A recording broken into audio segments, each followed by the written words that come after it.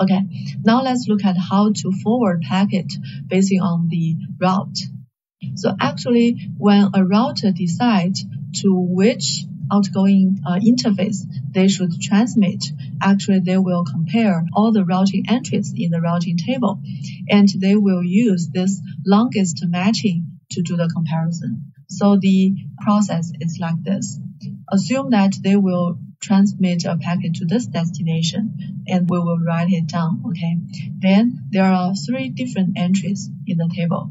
So you should compare one by one. And for the first one, find that it is mismatch, right? So this will not be considered.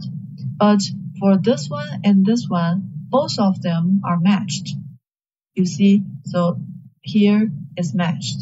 Here is also matched. Then which one should we select? Actually, we will follow the longest match rule. This one match with longer bits. So we will transmit the packet through this entry.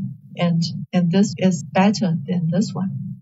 So this is an example. So if the router's routing table is like this, and we want to transmit a packet to this IP address, then we compare this IP address with these 3 different networks. Then you can see that although both this one and this one matches, but this one with longer match. So we will select this one, and we will forward the packet to this route. Okay. Also, this is another example. If we have the routing table like this, and we want to transmit to this destination, so we can see that both this one and this one are matched, but this one with the longer match. So we will transmit the packet to this router, okay, according to this entry with the longest match.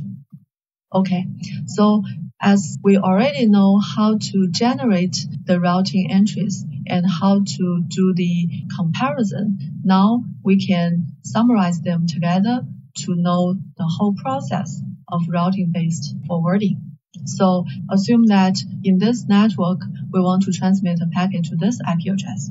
Then actually we need to do the routing and forwarding one router by one router. Okay, so first the packet comes to this router, and this router finds that this entry matches.